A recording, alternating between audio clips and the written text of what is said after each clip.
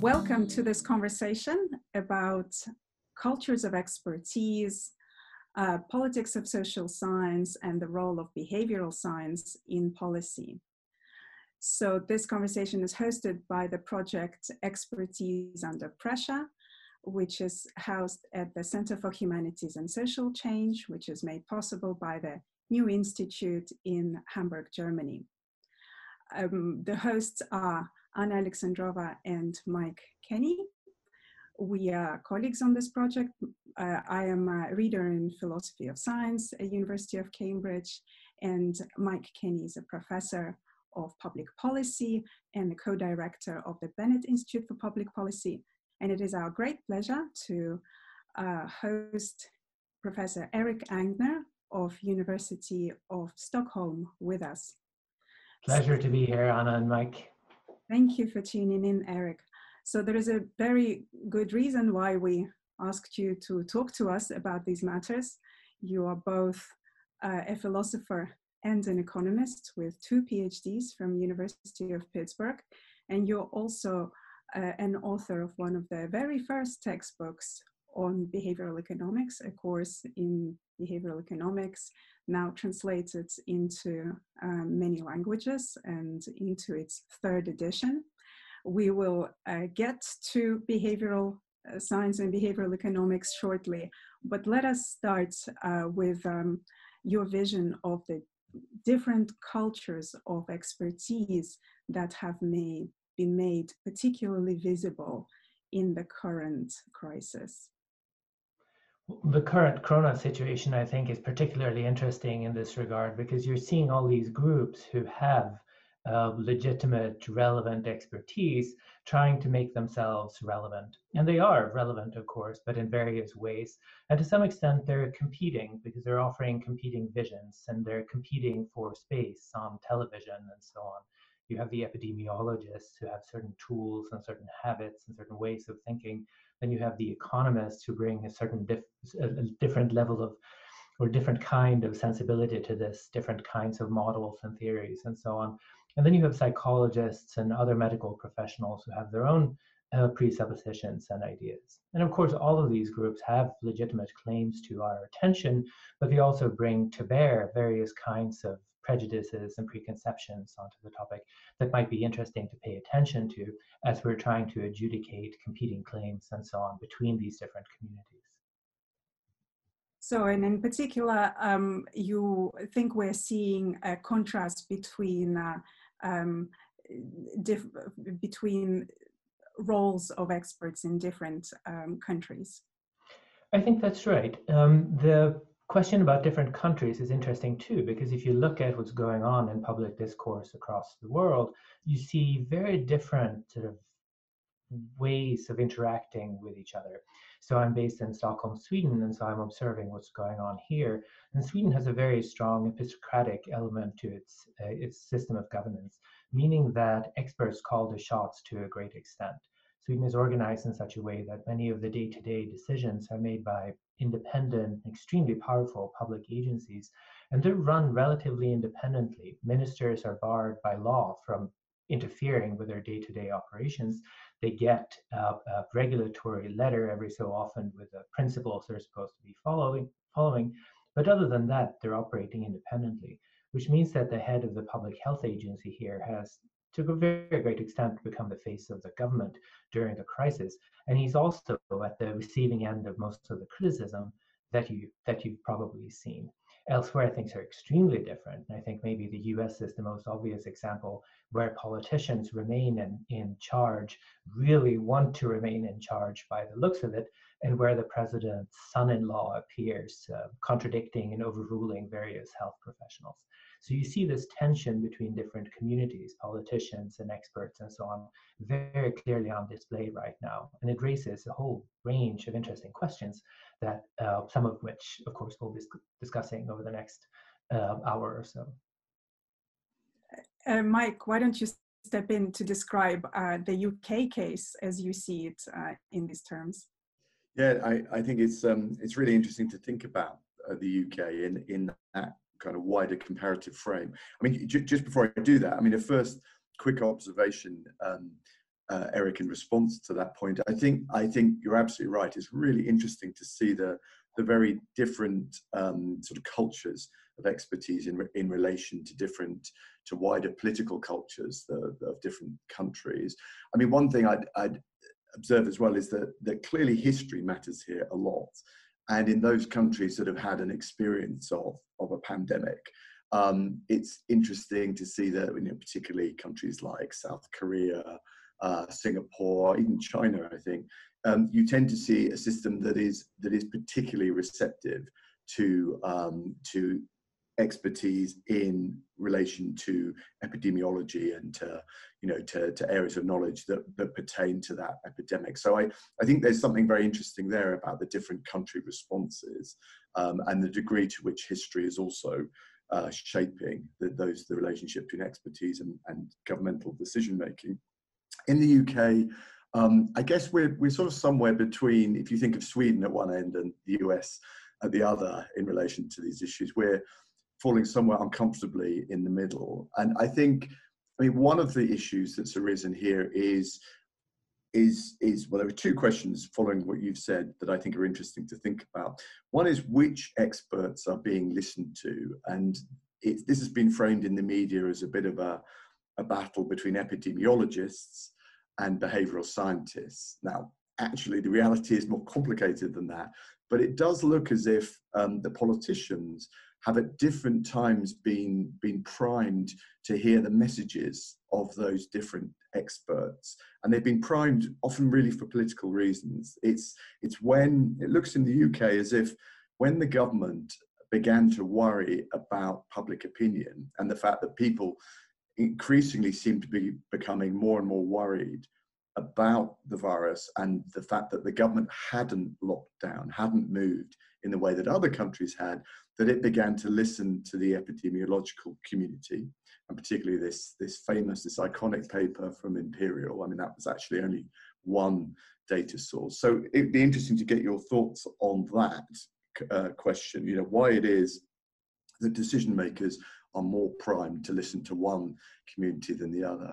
But I think the other thing that in the UK case it really acutely shows is that there is a politics in all of this. And at times the decision makers have actually wanted to say, look, the experts are telling us to do this. They were telling us not to lock down so heavily early on. And then they started to tell us, no, let's lock down. So we followed them. In other words, the blame or responsibility for certain actions might be then pushed back onto the experts. And there's a lot of discourse in the UK about whether there are political reasons for that, or maybe it's ministers who are worried about a future public inquiry. So I guess two issues to just put in front of you there. One about which groups of experts get listened to and why. And the second about the politics of responsibility. Just your thoughts on those would be interesting. Yeah, this is terrific, Mike. So there's a saying about how generals always prepare to fight the last battle, right? And normally that's meant to indicate that the generals are misguided, that they're not planning for the battle of the future. But there's also a sense in which this makes sense, right? This is reasonable. And as you point out, there are some Asian countries, above all, who have recent experiences of pandemics and who might have been better prepared for this sort of situation. Sweden does not have a recent history of pandemic. I mean, it's been literally 100 years since the last big one. And as a result of this, the Swedish government does not have the authority to declare, for example, a state of emergency as a result of a pandemic. It could do so in a state of war, but it couldn't do so in a state of a pandemic. And that's flavored the Swedish response in a very great extent, because the government in Sweden has to operate by means of gentle advice or recommendations, as they call it, rather than binding law. And it also flavors, I think, the way in which different experts are taken seriously or listens to. And it flavors perhaps also the level of preparedness that you see among different kinds of experts. Because one thing that I seem to have noticed here and elsewhere is that some people really rise to the occasion. They seem to be ready to communicate with the public. They seem to know how to reach out to the policymakers and so on. And then there are others who are frankly making fools of themselves, messing things up very badly in the process. And you think of this in the context of other disciplines of medicine, for example. If you're a surgeon, you have repeated experience, hopefully, with surgery. And so you're ready and you're emotionally prepared and you know what you need to do and you've got the playbook down. Whereas if you're an epidemiologist and you haven't dealt with this on your home turf ever over the course of your career, your lifetime, you may not be as prepared as you should have been.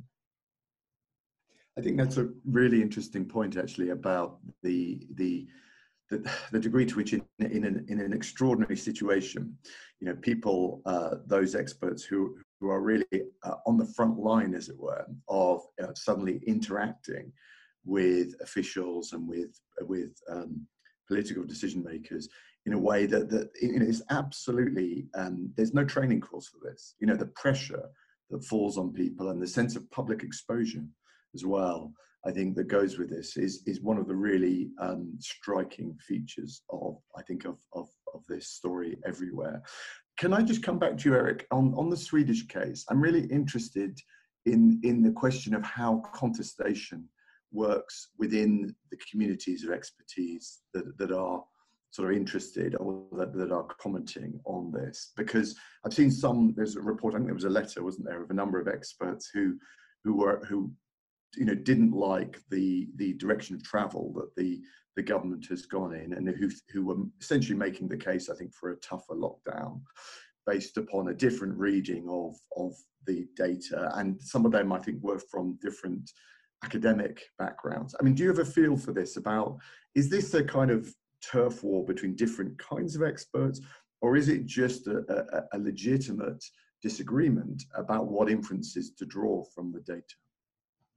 These are great questions. I should say right away that I have no inside information about this.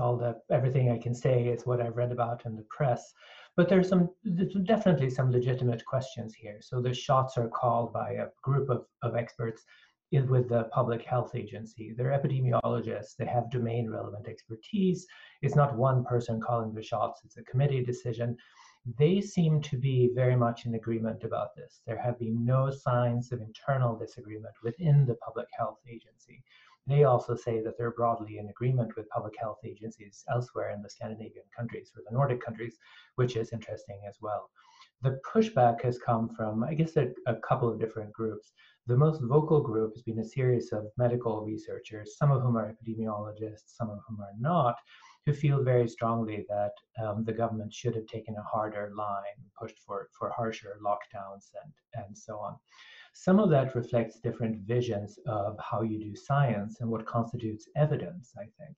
So the Public Health Agency published a playbook late last year where they talk about the evidence for a pandemic. They actually were prepared to some extent. And what they say is that there's very little evidence whatsoever when it comes to non-medical interventions, which of course are the only interventions that are going to be available early on in a pandemic. They point to randomized controlled trials of face masks. They point to a small number of randomized controlled trials about hand washing. And they say this is basically all the solid evidence that we have. And I think this flavors their decision to some extent. They're looking at the literature, they find no solid evidence. They say that school closings, for example, would make much of a difference.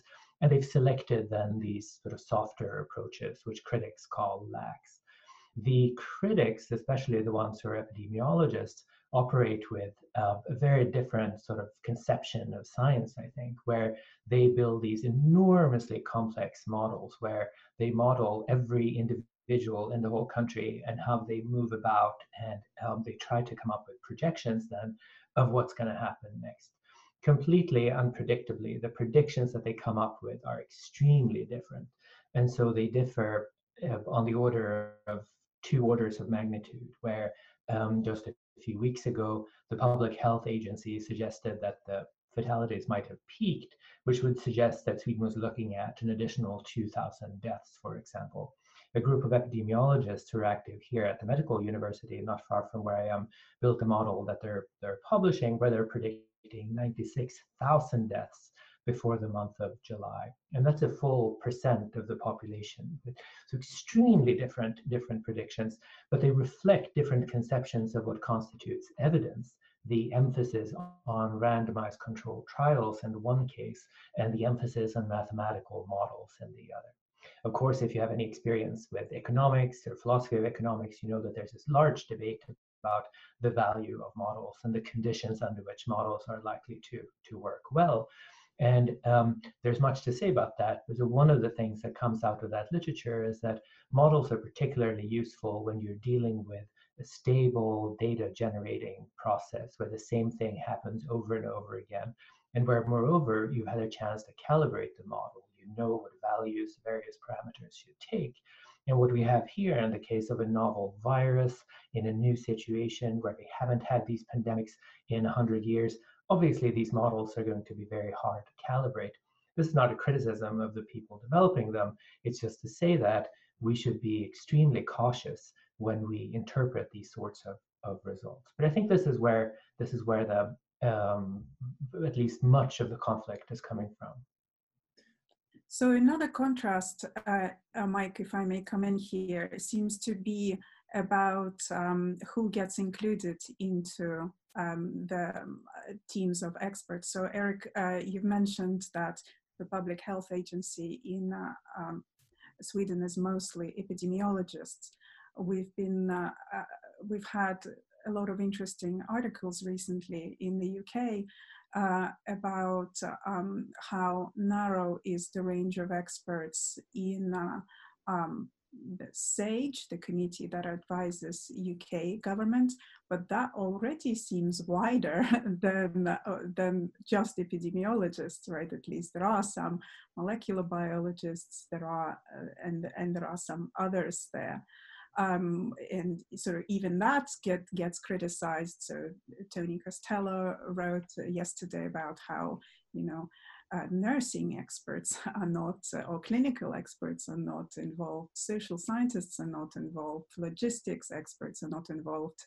So do you see a contrast there? I mean, so is epidemiology really the queen science at the moment in Sweden, and how does that differ from elsewhere? Well, so this is a case where the constitutional framework matters greatly. So in Sweden, the organization, the day-to-day operations of the government are run to a very great extent by these independent agencies, but they're divided up by domain in a sort of cake-like fashion, where the Public Health Agency is supposed to keep an eye not just on COVID-related deaths, but on public health broadly construed. So that includes domestic violence and mental health of people under lockdown and so on. They're making a holistic judgment to that extent, but it's no part of their job to look at economic consequences, for example, or to weigh public health concerns against economic concerns. That's quite properly the role of politicians. And I think a legitimate kind of critique that you could be leveraging against this mode of organization and the work that we've seen here is that the various agencies are operating in a relatively insular way. There's no reason they shouldn't have advisory boards of scientists from other domains and members of the public, for example. There's no reason they should not be publicizing their work more obviously. I mean, so now we have hundreds of thousands of amateur epidemiologists, right, putting a lot of effort into like trying to figure out what's going on. And you could leverage that. So we should be doing open science here. Right? We should be publishing all the data right away. We should be publishing all the work. We should be showing how we came to conclusions so that people feel included in this process. It has to do with the legitimacy of the recommendations that come out of this. So to a very great extent, I feel people here think the results are legitimate. Like trust in experts, trust in politicians is through the roof. It's increased by 20 percentage points in just a month. But nonetheless, the fact that the public does not have a good sense for how people are thinking and where their predictions are coming from, I think feeds a certain level of distrust nonetheless, and a certain feeling that these recommendations might not be completely legitimate. And if you're worried about compliance, which of course everyone is worried about, then questions about legitimacy, I think, should be right front and center. It's really interesting to I think that point about the link between the institutionalized processes whereby expert knowledge is presented and informs sort of decision making and legitimacy, I think is really interesting, and it's a question certainly here in the UK where the main institutional forum, the SAGE group, has come under quite a lot of questioning about who's a member and why do we not know who's a member, because they keep the membership secret, and then even a recent question about a controversial political advisor attending those meetings, and that raises interesting questions about when and how should political worldviews be brought into dialogue with the expertise. But just before we get on to that, I just something that I don't get a strong sense of in the Swedish case, Erik, but that has been very much to the fore in the UK and I think in the US as well, is a sort of tension between people talking about the economy and people with a certain kinds of expertise about what's happening to the economy in the context of a lockdown, and how we try to calculate the future costs of basically shutting our economies down now. That kind of expert knowledge is not institutionalized in these processes. It's not really included in the British SAGE response, and it's not included in the US public health expert body. And yet people arguing that actually we shouldn't be looking down so heavily now, or at least we should be more conscious of the future human costs of the economic damage we're doing. They've been quite frustrated and not being able to be quite so included in some of these deliberations. I just wonder, in the Swedish context, has that not, I don't sense that fault line, and is that because actually those people feel, well, actually their views have to a degree been respected because the lockdown hasn't been quite so draconian, or is it because there isn't a fault line along that on that basis? I think on the whole, from my perspective, I'm seeing a great deal of agreement between economists and epidemiologists. Now, you might expect offhand that economists would be all about reopening the economy and getting the wheels to turn again, whereas the epidemiologists would be all about minimizing COVID-related death. But that sort of fault line is really not the sort of thing that you've been seeing. In the US, you see this tension more clearly, but the tension is between the business community, who really want their meatpacking plants up and running again, and the epidemiologists and the public health authorities who want to minimize the spread of the disease. You're not seeing that sort of conflict between economists and epidemiologists. In the Swedish case, the public health agency, as I said, has no business thinking about economic consequences. That would probably be the role of the politicians and the central government. They have not been talking very much about this, so it's unclear to what extent economic concerns are there in their minds. Presumably they're keeping an eye on this, and they're probably relieved that the public health authority is not pushing for harsher restrictions, but I don't know about that. A contrast that's interesting is that between Sweden and Denmark, because they have similar organizations in various ways, but Denmark has less of an epistocratic element than Sweden does. And in Denmark, the politicians went out at some point, started closing borders and things against the advice of the public health authority. If they had economic advisors pushing for this, I don't know, but I assume that was not the case. And do you think on the legitimacy question, following that, I mean, how at the moment it sounds like trust, levels of public trust in the scientists and also in the decision makers in government is very high. I mean, what might change that, do you think? I mean, particularly thinking, because this is so obviously a comparative crisis, people are looking very carefully at other countries, particularly neighboring countries. So I guess the Denmark model is the kind of natural comparator for Sweden and vice versa. Do you think that legitimacy could decline if the outcomes of the policies look over time as if they are significantly worse in the Swedish country? It could absolutely erode. And so what you've seen in the Nordic countries are very different death rates. So Sweden has death rates that are way higher than its neighbors. Now, what does this mean? Well, it's unclear at this stage. So the worry about overly harsh restrictions overly soon is that they merely push the outbreak forward in time. So what might happen next in Finland, for example? Well, if it turns out that they release their restrictions or they lift their restrictions, and they're seeing the sort of bump that Sweden has had, well, that will clearly validate the Swedish approach. Whereas if they can remove their restrictions and then keep things under control, that would validate their initial strategy. So far, the general public, as I said, have been strongly in support of the Swedish approach.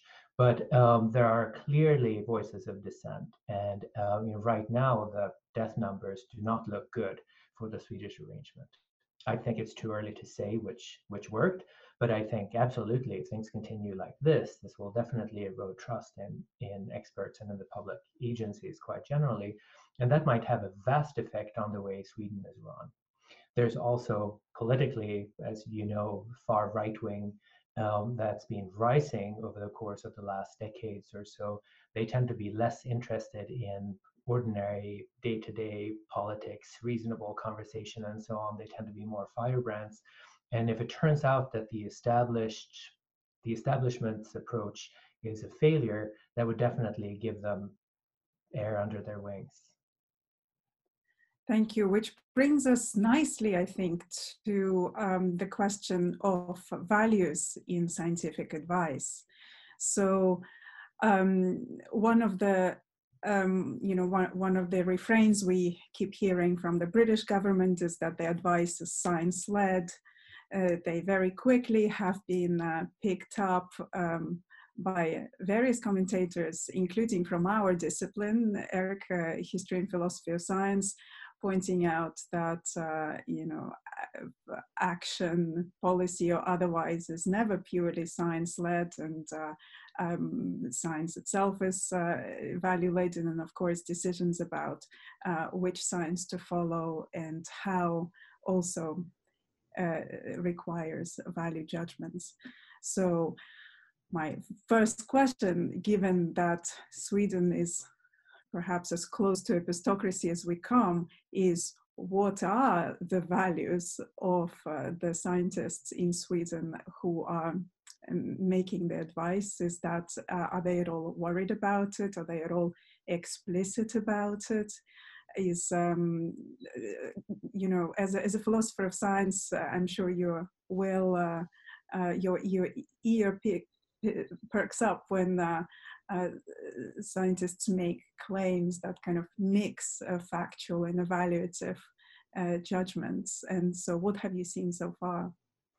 Oh yes, I mean there's a very strong rhetoric surrounding science and evidence and so on that downplays the role of the values in the process. And so I suppose people feel the urge to use this sort of rhetoric because they want to put more weight on science and more weight on evidence. But nonetheless, it's true that values enter this process at every stage along the way.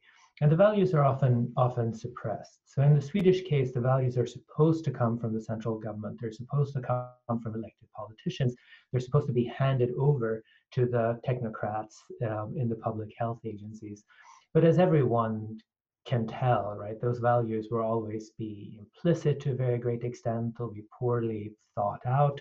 There's some language that comes back. There's a language of welfare, for example, which from a philosophical perspective, we know that there's a lot of different ways to interpret this. There's enormous amount of latitude here. And how people interpret these things is not always clear. This is interesting from a philosophical point of view, of course, because you have an urge to step in and say, well, actually you say evidence, but the evidence is combined with values of these kinds and so on. People might resent you for causing trouble in that way. But I also think it's absolutely critical that we make these values explicit to the extent that we can. People need to know what sort of values are being promoted by their elected politicians. We need to know what sort of values are being promoted by the recommendations that we're asked to follow, for example. And so it's well worth talking more about this. Thank you. I sometimes think that this advice that we often give, make your values explicit, is a counsel of perfection, really.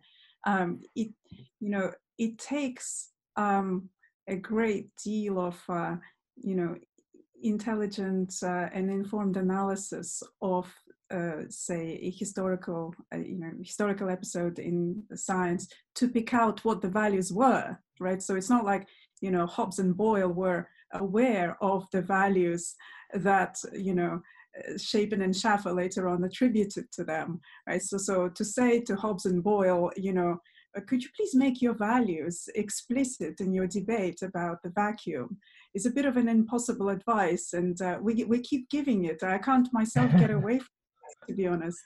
I guess we're flattering ourselves, because making assumptions explicit is what we do as philosophers. It's what we like to do, and it's what we do well. And now we're telling everyone that they ought to be doing that. So that's a point well taken. That said, I mean, we could talk about various ways in which we can not only make the values explicit, but make the values reflect the values of the population to a greater extent, for example. And so citizen-led initiatives, advisory groups, and so on, who can provide the values to the experts making technocratic decisions would be a step up, I think. You see those sorts of arrangements in places, but it's something that ought to be implemented, I think, in a much more systematic way. That said, I mean, you and I and many of our colleagues like to talk about public input into the scientific process and so on. And then every so often, scientists try to reach out and search for input, for example, on Twitter. And what they're getting back is like mainly abuse and curse words and things. And so I'll say that, like, reaching out to the public and eliciting values, is, engaging in this sort of deliberative democracy, is much harder than it might sound in a philosophical seminar room. And obviously it's tougher in the context of an emergency to be very deliberative in that way. I mean, I was thinking also, that, Erik, about, I guess, a different kind of value, which is integral, as we know, to the academic enterprise across these different disciplines, that is sometimes occluded or pushed off to the side when experts are required to present their knowledge in these situations, and that's uncertainty. I mean, the sense that actually both are, I mean, you talked a bit about modeling, which is one sort of way of trying to gather an understanding of the world, but and there are other techniques too, but we know as academics those are always provisional to a degree in character, and we know that we are operating both in conditions of uncertainty, and our understanding of the processes which we are trying to grasp are themselves, in many ways quite provisional, quite uncertain. Do you sense that there's a problem here, that sense of uncertainty gets sort of left behind when it comes to the challenge of communicating results and findings? Absolutely. I think how we handle the uncertainty is critical. So on the one hand, I'm sure scientists feel the urge to sort of understate the degree of uncertainty, exaggerate the extent of their uncertainty. If you're concerned about too many people dying as a result of lax recommendations, for example, you might be tempted to overstate the certainty of your prediction. And that might be effective in the short term, but it might also serve to erode trust in yourself and your entire community. When scientists make very confident predictions, they can be checked against what actually happened, and they will often turn out to be off the mark. On the other hand, there are scientists who are trying to be very explicit about the uncertainty of their forecasts. And so if you look at various websites like Health Data, for example, you'll get these predictions of the number of people who will die in various countries and states. But the level of uncertainty is really staggering. So the last time I looked this up, uncertainty ranges like 95%. Confidence intervals might range from 150 to 15,000. And if you're honest about the uncertainty of your forecast, then there's a sense in which what you're coming up with is really quite useless. I mean, if the best you can do is to say that you're 95% certain that the number of fatalities will be between 150 and 15,000, then you're not making yourself very useful, right? A consumer of these sorts of analyses could very easily say, well, look, I mean, if that's the best you can do, I'm going to go look elsewhere. I get the sense for you, having read one or two things you've written recently, but you also think that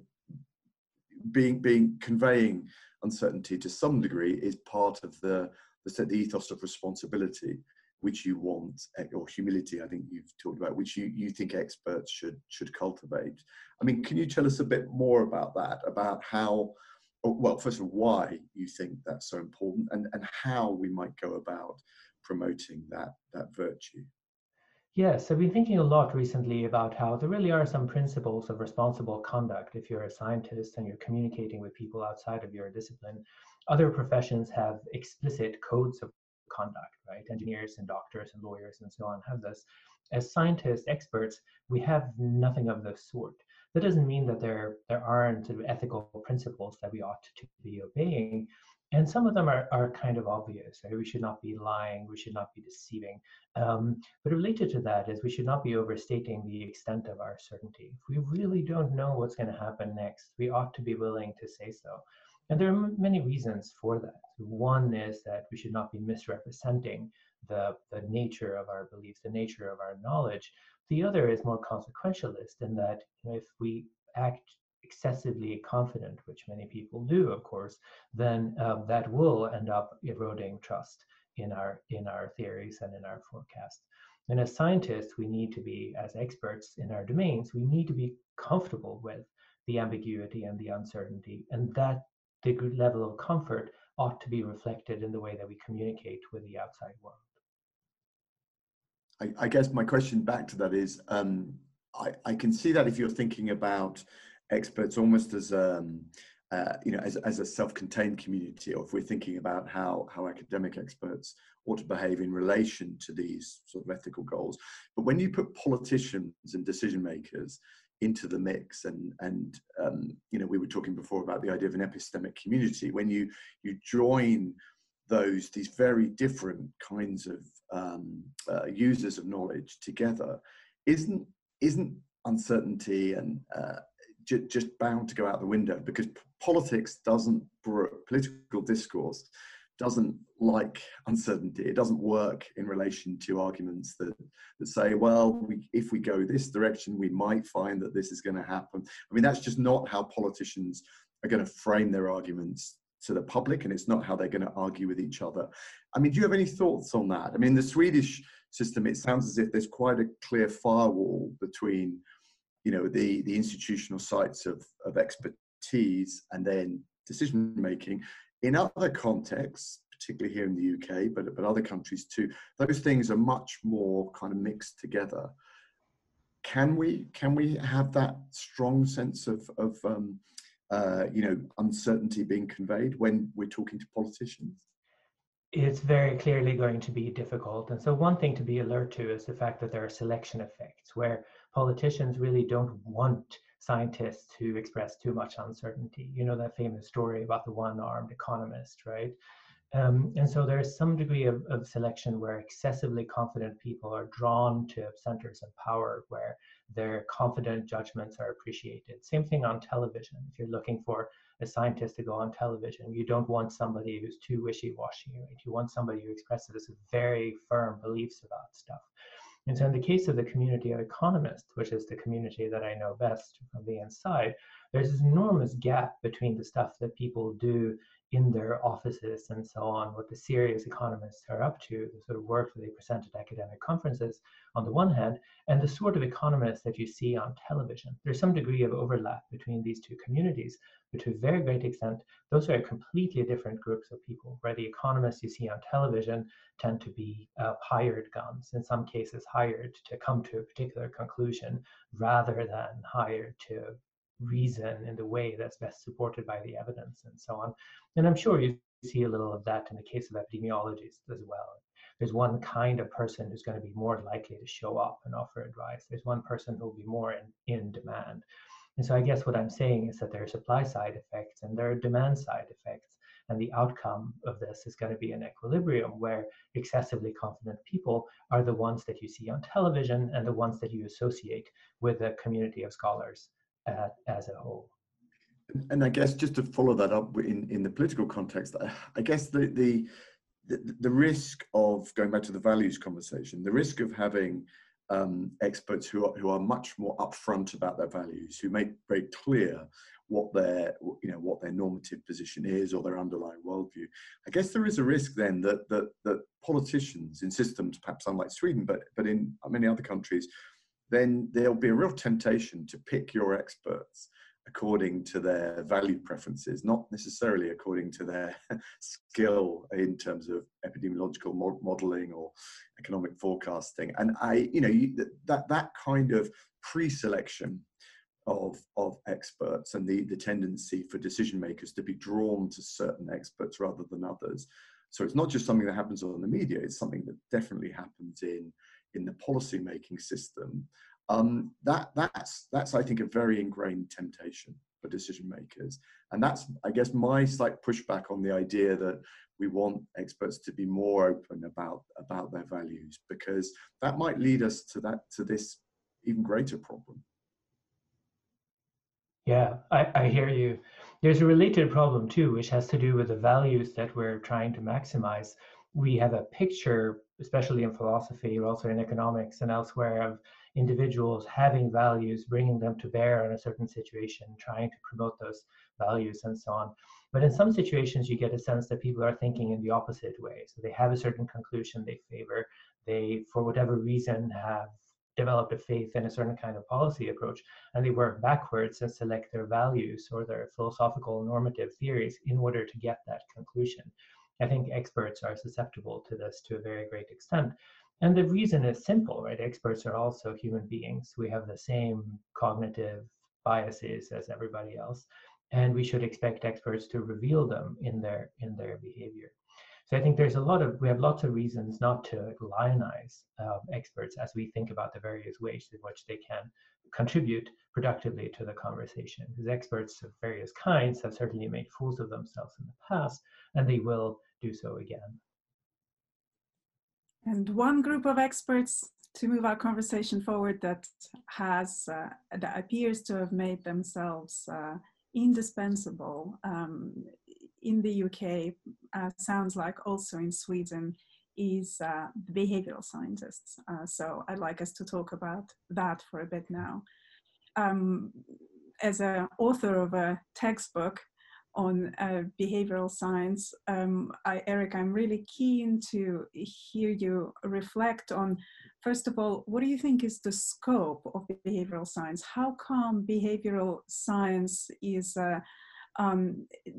takes on a name that's not just kind of social science, regular social science, and how come they were able to be, well, for example, behavioral scientists, but not regular social scientists are on the SAGE advisory committee in the UK. It sounds like in Sweden as well. Do you have any explanation for why it happened? Do you have any insight on how this new category of scientist arose? What is its recent history?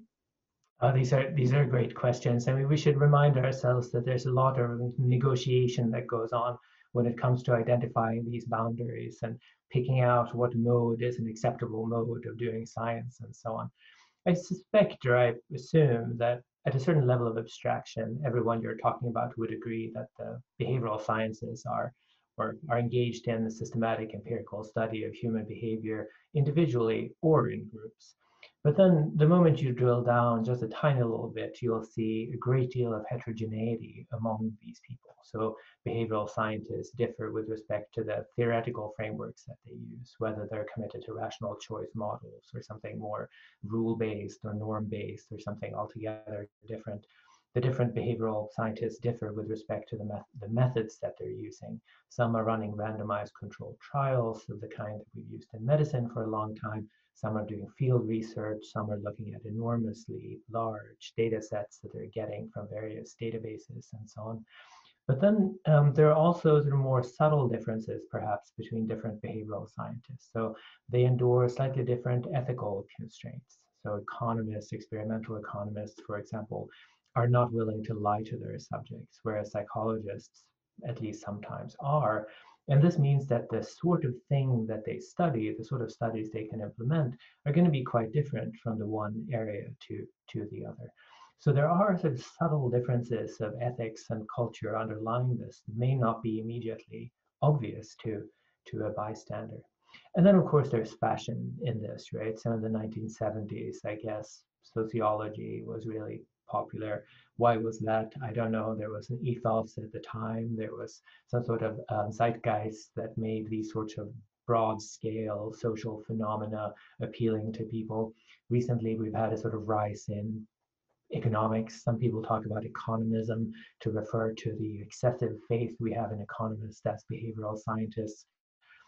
Within economics in the last 10 or so years, there's been a real shift, perhaps a revolution, away from, at least to some extent, sort of formal modeling and sophisticated mathematics and towards empirical studies. And so these boundaries are constantly changing. They're being negotiated, they're contested, as Mike said earlier. It's very interesting to keep track of this. In the UK case, of course, the behavioral scientists, the nudge unit, and so on, have become very fashionable and to some extent very powerful, more so, I think, than in any other country.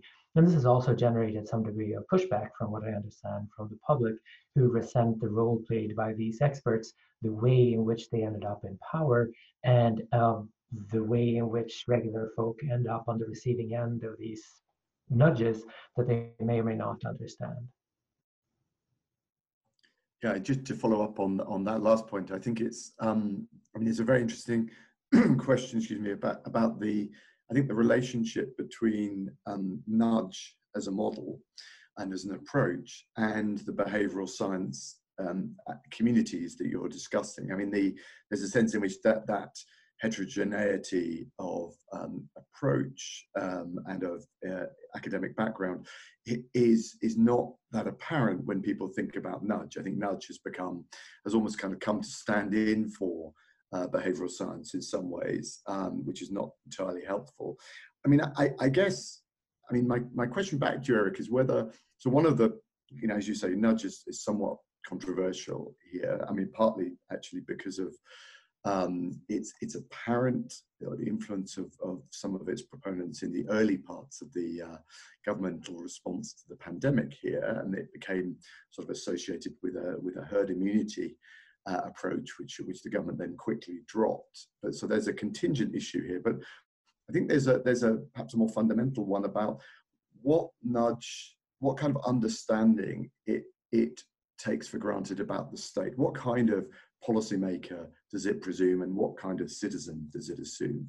And perhaps this is slightly a caricature, but the critics say, look, it's just assuming that agency lies with the policymakers. They have knowledge, they have agency, they have a predetermined sense of where they want to go, of what the ends are, and the citizens are there to be kind of pushed around or tricked or manipulated towards that goal. Now, clearly, you know, behavioral science, or the science, the disciplines within it, have a very rich and diverse set of understandings of states and their relationship to citizens and so on. So I guess my question is it a problem that nudge has become so salient in relation to the behavioral sciences?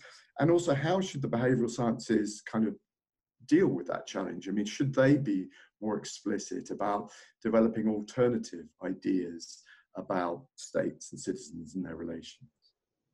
Yes, those are great questions. So here's sort of one thing or two things maybe to notice, that the nudge agenda grew out of the descriptive enterprise of behavioral economics, which in turn grew out of the orthodox economics. There's a sense in which there's a continuous line of inheritance here. And so the nudge agenda inherits, in fact, many of the aspects of orthodox economics, in spite of the reality of it being different in certain ways, and in spite of the rhetoric changing dramatically. There are certain components that's still there. One has to do with the methodological individualism, so the focus on the individual as the ultimate building block of society and the ultimate analytical piece of the puzzle, the ultimate sort of Lego part, if you wish. So behavioral economics has more focus on cognition and affect. than orthodox economics, but the focus is still very often on the individual first, and then you build your way up to social structures down the road. Is this good or bad? Well, it's sometimes better, sometimes worse, but this means that you're shifting away, the focus is shifting away from broad scale social structures of the kinds that sociologists and other kinds of behavioral scientists would study. And then there's the way in which behavioral scientists often bring to bear some sort of normative framework on the object of study. So social scientists, by and large, don't just want to understand the world, right? They want to change it, like Marx said. And they have different ways of assessing what's a positive change and the negative change, under what conditions have you made society a better place. So behavioral economists, to a great extent, and although there are exceptions, endorse the orthodox conception of welfare, which has to do with the satisfaction of ultimate preferences, or the satisfaction of idealized or informed preferences or something. Different kinds of behavioral scientists have a different perspective on this. And so a sociologist, for example, might be interested in pro-social behavior and trying to promote pro-social behavior, understanding it with a view to getting more of it. And those are going to turn into very different projects. If you're ultimately interested in promoting a certain kind of value, that might affect the way you go about working your way back. That might affect the variables you enter into your model, the places you go to gather data, and so on. And so not just your policy advice will be influenced by this, but the way in which you do science from the get-go is going to reflect the values that you're ultimately trying to promote. And this is something, I mean, it goes back to this question we were talking about earlier of making these values explicit. And of course, there are problems with that. But part of why the nudge units have turned out to be controversial, I think, is that they're sort of parochial in a way. They come with a certain kind of baggage. Sometimes that baggage is useful. It contains tools that can be used for stuff, but it's not as ecumenical as you might think from the way they talk about their work. Yeah, and I guess there's a kind of a link as well, a different way of thinking about the difficulty that nudge, which salience puts behavioral science in, is if you think about what's happening in the world of politics more widely, that certain kinds of technocratic models of government have come under increasing pressure in the last 5-10 years, right across different kinds of democratic system. And nudge can be framed, I mean, it does look in certain instances as if it is a very technocratically orientated project, whereas I take your point that behavioral science actually is operating with often with very different models of, and has a different, has a degree of curiosity about citizens and might want to reach out to understand citizen motivations or to engage citizen preferences in a way that is not so obviously true of technocratic models. And I wonder if, one of the risks is that if nudge is sort of, comes back into fashion, as it were, in the context of dealing with something like a pandemic and so on, that we risk, kind of unlearning some of the very painful lessons we've had to learn about the resistance to technocratic forms of decision making, about people's resentment of them, and about the limitations actually of those kinds of decisions. So is there a risk, do you think, of an unduly technocratic approach? Absolutely, and to some extent, I mean, even the behavioral economists, I think, would agree with this. So some of the earliest proponents of what they call libertarian paternalism at the time and what led to the nudge agenda have more recently been pulling the brakes in a certain way. And so they've argued quite publicly that the nudge agenda has not been oversold, but it's been overbought. So what they're saying now is that nudging was supposed to be one tool in a toolbox. It was not supposed to supersede all other forms of economic policy. It was not supposed to solve all the big problems of the world. It was supposed to be something you could use on the margin to make some things better. And one thing that's happened is that nudging has become so popular and so fashionable, and you see the language all over the place now. And that might be missing the fact that nudging was never supposed to cure cancer, or fix global warming, or eliminate poverty or something. And so the technocratic element has taken off and now has a sort of life of its own in a way that not even the earliest proponents were particularly interested in. Let me plug in another worry. I think a lot about the meaning of social science, and I watch with worry the fact that behavioral scientists often stand in for social scientists, and even when behavioral scientists say they have a more realistic model of agency and decision making and choice than rational choice theory, it is still the case that they're after a universal context-free model of cognition, a set of biases, a set of heuristics, and with sort of coming together, they produce all sorts of behavior. Where is culture in this? Where is history in this? Where is place in all of this? And in particular, where are the qualitative methods, such as ethnography and participant observations, that social scientists are so good at leveraging in order to bring out the extraordinary complexity and variability of human thinking and behavior. It is, I think that would be, I don't know whether behavioral scientists have a sufficiently wide conception of their methods to allow for that as well. And I think that's probably, it goes together with the worry that Mike expressed of technocracy. Oh yeah, these are real sources of concern. You're reminding me that there's this gap between the rhetoric and the reality when it comes to certain kinds of behavioral economics and nudge efforts. So the rhetoric says that we study people the way they really are, we're taking into account their full complexity and so on. But then you look at the actual model in the paper, and it's the same model with one more variable added. And this is not scientifically illegitimate, right? This is how science develops very often. It's cumulative. You start with something, you tinker with it, you improve it a little bit of the margin, and over time, the models get better and better. But if you tell yourself that this model you've come up with captures the full complexity of human beings and all of its splendor and so on, you're clearly deluding yourself. And the things that you listed there, Anna, like all the different things that have to do with culture and context and norms and so on, they often get left out completely out of that picture. And in a political context, of course, this matters a lot because you have experts who arrive who say, well, finally, we have this model that captures all this complexity, when that's not true. Right? That's very obviously overselling their abilities, and it's going to lead to the sort of blowback, I think, that we discussed earlier. Thank you. I think we've been talking for about an hour, and maybe now is time for some closing remarks and some last points that we wanted to mention but didn't get to. Oh, let me just say that the project you two are involved in has never been more important and relevant than it is now. I'm so glad you two are on the project, and I'll be tracking your work very carefully.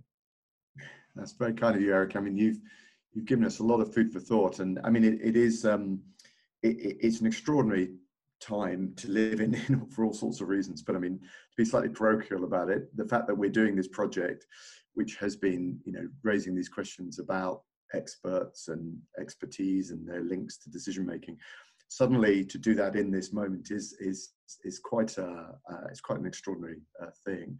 I think one or two things I take out of the conversation that are really useful for us to reflect on. One is the importance of thinking comparatively. I think your reflections on Sweden and the different ways in which expert knowledge is institutionalized there compared to, say, the US or the UK. I think that's so important, actually, because it's very easy to offer kind of universalist recommendations and analyses in this area, and I think we need to ground those much more in thinking about different countries, and from my perspective as a political scientist, to think about politics. But I also think those reflections on behavioral sciences, on that heterogeneity, and on the on the sense of the dynamic quality actually of behavioural science, that it's undergoing an ongoing conversation within itself about what disciplines should be included, where the boundary lies. I think it's a very interesting question about what isn't included in that category. So thank you so much for giving us your thoughts. They've been incredibly helpful and stimulating. Pleasure was all mine. Thank you so much, Anna and Mike.